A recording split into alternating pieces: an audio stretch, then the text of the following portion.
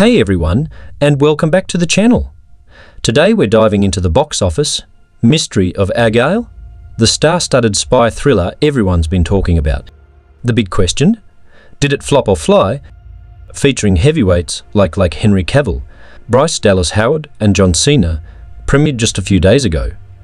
But despite the hype and a whopping $200 million budget, rumors are swirling about its performance. So, did it dominate the box office or disappear like a smoke bomb? The movie is not earning as it was expected. The reasons for underperformance and mixed reviews might be partly to blame. While some critics praised the action and humour, others found the plot and characters lacking. Plus, with other big contenders hitting theatres at the same time, Argylle could have gotten lost in the crowd. Okay, so let's unveil the truth. Argylle's global opening weekend haul cites its $35 million.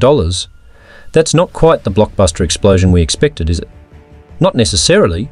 Even if it's not breaking records, Argylle might still be a fun ride for spy thriller fans. So, should you see it? That's up to you. Did the box office numbers pique your interest, or leave you feeling like this mission might be best avoided? Share your thoughts in the comments and let's discuss.